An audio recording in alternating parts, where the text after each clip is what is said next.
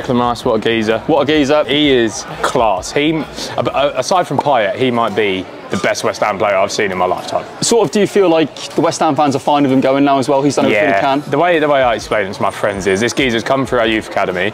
He's got us 3 seasons of European football, a semi-final and a final, and won it. And if he gets sold for like 100 million, you can't ask for more than a player like that, can you? No. It's going to help us in the long run. And I do reckon, when he's like 36, 37, he'll come back for 2 years. Yeah, Something like that. I think so. Just like a twilight end to the career.